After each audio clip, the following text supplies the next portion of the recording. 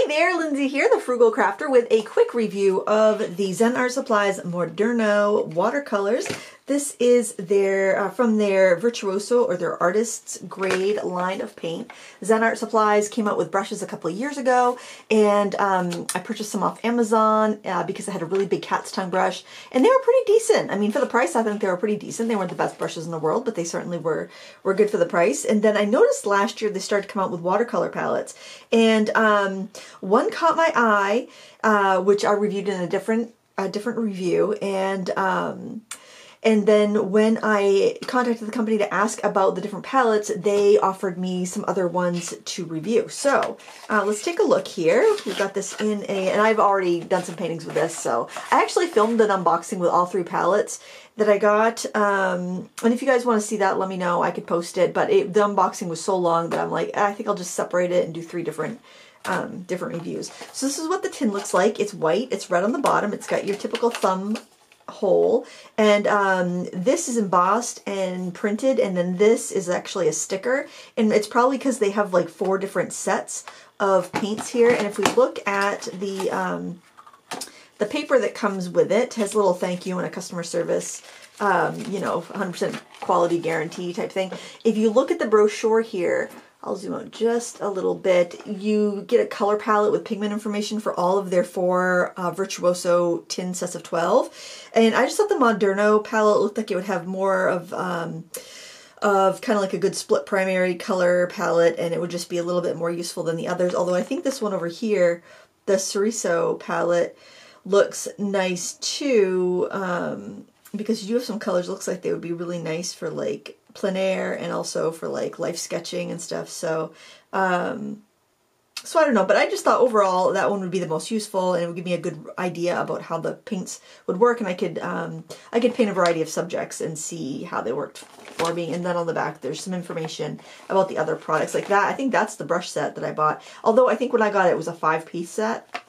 But anyway, I just got some information about the company and other products that they sell.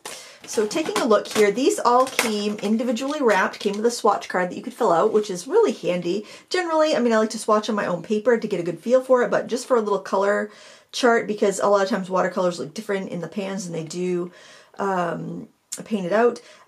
You've got 12 half pans, and immediately when I looked at the pans, they had a paper wrapper and then a cellophane wrapper on it, and just like the kind of the mounded raised texture of the pan, I was like, these look just like my Cotman, my Phoenix, and my my Himi rhombus, like those pans. The texture, everything just immediately reminded of them. So I took out a pan and I looked on the bottom, and it's got the pH on there, and I'm like, I think these are Phoenix made paints. So the Phoenix company makes a lovely set of half pans. I actually have the full set of 48, but I just grabbed the smaller one just to show you so it would fit on camera better. They're a wonderful paint maker. They make very affordable supplies, and they do white labeling and private labeling for companies. So when I tried their tubes over at Ocean State Job Lot, and they were like their student grade tubes. They were awful, but their cakes, their round cakes, were wonderful, really cheap. And then when I saw these on Amazon, I was like, ooh, I gotta try these out. I'm just so curious about them. So I think I bought the set for like $16, and then I waited for like a Amazon Prime Day sale on the 48 set, and I think I got it for around $26, but it's generally around $40. But anyways, it's got the pH on the bottom, and if we look at the pans, I don't think I have the identical colors. I don't think any of these colors are identical between them, but if I just pull out, this one doesn't look too sticky. You can see the pH on the bottom, same pans. Now Winsor & Newton, I believe Winsor & Newton has Phoenix make their Cotman line of paints. The pans are the exact same shape, but they don't have the pH on the bottom, and Winsor & Newton prints their pigment, not the pigment information, but their color names and numbers on the pans. But quality-wise, they seem about the same. Now, I don't think these are the exact same paints. I think they are made by Phoenix. This is just my opinion and my hunch.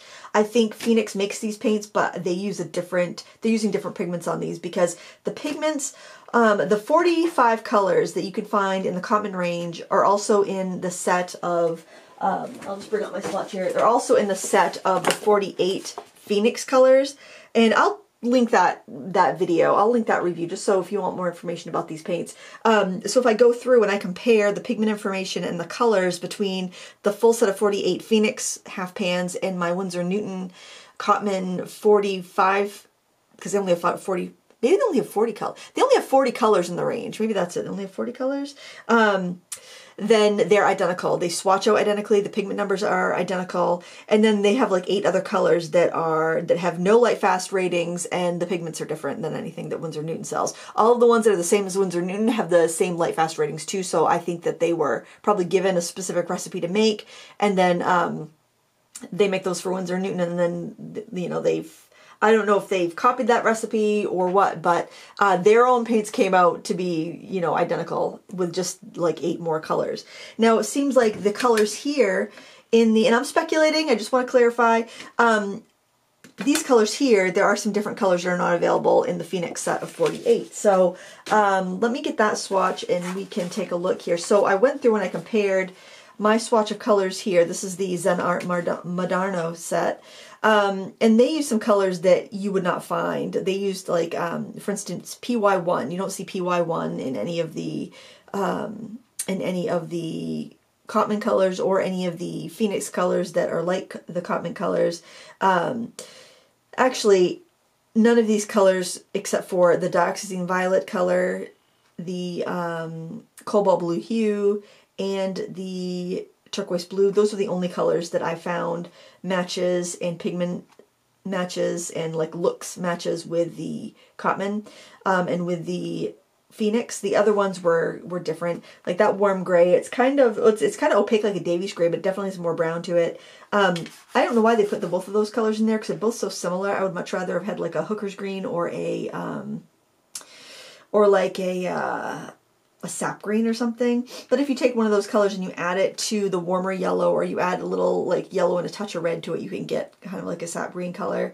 The earth tones are kind of just a little muddy, quite frankly. I mean, I know earth tones, mud, you know, but I mean, like that warm gray is really just kind of like a dull, opaque sepia color. And this brown oxide, I would rather have had like a burnt sienna or a burnt umber, something that's a little more transparent, a little bit more robust. And it's got a Payne's Gray. The Payne's Gray is a mixture of black and ultramarine blue. It's slightly granulating. It's nice. It's fine. But I did find this assortment painted fine. But that's what the colors look like on regular paper. On the glazing, you can see a little bit of sediment on some of those colors. The light fast ratings, I think, are a little generous on this set. So let's go through and look. So they've got, their scale goes 1 is good, 2 is very good, and 3 is excellent. And we're looking at this set here. They give a mix of PY1 and PY3 good. Now if the PY3, which is the second pigment, not the first, so there wouldn't be as much of that in there. I mean, PY3 is fairly light fast, but PY1 has not been proven to be that light fast. And then PR81 Opera Pink. They have that as very good light fastness, and Opera is known to be fugitive, and I would imagine there's probably also some dye in there, some fluorescent dye. And let's see, how do the other ones look? The warm gray is a mix of PBK9, PR101, and then Pigments Whites 5 and 6, probably to kind of stretch it a little bit. Cobalt blue is ultramarine mixed with white. I mean, that should be fine. Turquoise is phthalo blue and phthalo green. That should be fine. Phthalo green only has a very good light fastness rating, and it's PG7 and PG6. I would think that would be a little bit higher, actually. And emerald green is PG7 and PY175 and is only getting a very good. Like, I would think those would be much higher than Opera, personally. Brown oxide PBR6, that's a single pigment color, although it's kind of muddy for a single pigment color. And then Payne's Gray is PBK7 and PB29, and that's got an excellent light fastness, which I would expect that to be excellent. So, yeah, I mean, this assortment's not too bad. Just the PY1 kind of really, and the Opera, those seems like those would be like a 1 and not a 2. But anyway, let's look at some of the just little examples that I painted with this. Since once I started using it, I'm like, oh, I'm not going to do a really long review on this one because I feel like it's just the same paint as I've reviewed before in a couple other iterations. But I did a quick little just like loose flower painting here. And then I did this this roses, and I do like the way they mix. I didn't really have any mud problems. I was using like both of the reds and some lemon yellow to get my peach tones in here. Things reacted well with salt. I was able to make a sappy green color by the phthalo green, new gamboge, and a touch of pyrrole scarlet. So I didn't run into really any issues mixing colors. And then when I did my warm and cool mixes, I used the opera, the turquoise, and the Hansa yellow light for my cool colors, and I was able to get a really nice purple, really nice green, and a kind of a peach. And then using the warm primaries, I was able to get kind of like that aubergine eggplant type purple, just a really gray green, and a really nice orange. So mixing was fine. If you like Cotman paints, you'll like these. At the time that I got these were going for, I think, $26 was the regular price on Amazon, but there was a $10 off coupon, so it brought it down to about $16, which is what I paid for the Phoenix paint. So if you get it on a sale like that, I think it's a decent buy. I don't think I would pay $26 for this. And honestly, I would compare them with the Cotman palettes, because the Cotman palettes do use more tried and true pigments. They use like kind of just a more diluted version of what's in their artist grade paints. So if you're concerned with light fastness, for about the same price, you can just buy the Cotman paints, or even the Phoenix paints. But Cotman, I don't think they use any real dodgy pigment combinations in their Cotman line. Their Cotman line, and I have a soft spot in my heart for Cotman because I've been painting with them for so long, and I know they have gone down a little bit in quality over the past, since the 90s or so, but still, I don't think they're a bad paint. And they're still using decent pigments. So I would probably choose Cotman over these, but as far as in use, they're very indistinguishable. The tin is really cute. It's a white tin with a red bottom. It's just different. I like different. I kind of collect travel palettes, so having something a little unique is fun for me.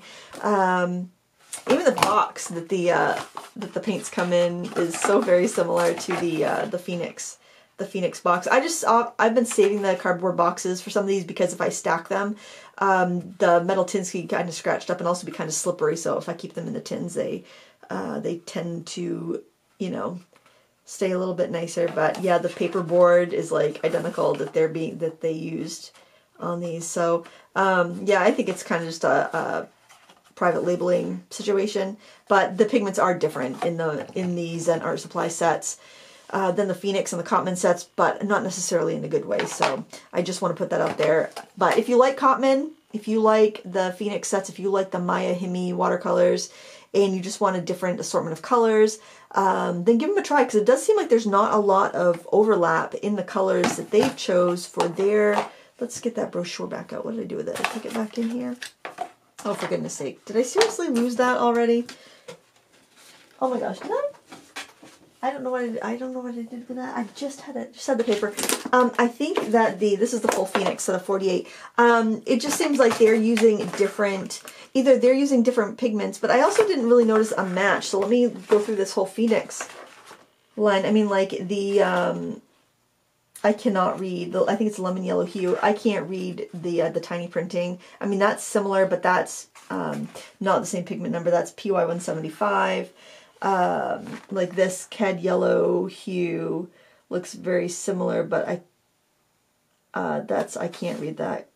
But you know what? All the information, I don't know if it's on Amazon, but it's in their brochure. I mean, yeah, you got some similar colors, but they're using different pigments for some of them. Like those two look really similar, but they're not the same. They're not the same pigments. I don't know if it's been a situation of maybe pigments have been harder to find. There's no real opera compatible color in the Cotman or the Phoenix range. The violet, pretty simple, pretty similar. There's nothing like that warm gray, cobalt blue hue. Actually, it doesn't quite look exactly the same. That's actually Phoenix had a PB28, which is actual cobalt blue, in their set of 48. That one, yeah, it doesn't quite look as strong as the Cotman ones. The turquoise looks pretty darn close.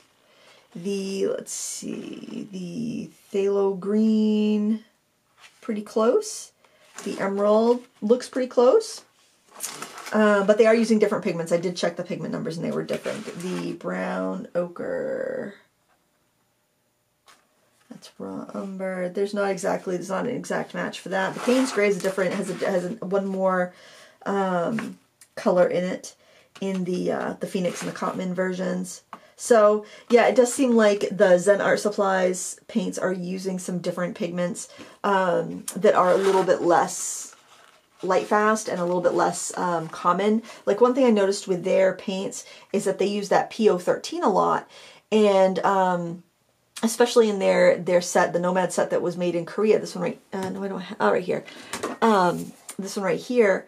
That one is one I only see in like Mungyo made paints, but I couldn't find any sort of, these don't remind me that much, other than the flow is really good. The texture of the paints, they seem different than the Mungyo, because I've used Mungyo half pans from Mungyo and from other brands, and they're very gritty in texture, but they do flow really well like those paints, but those have a strange odor to them where the Mungyos don't.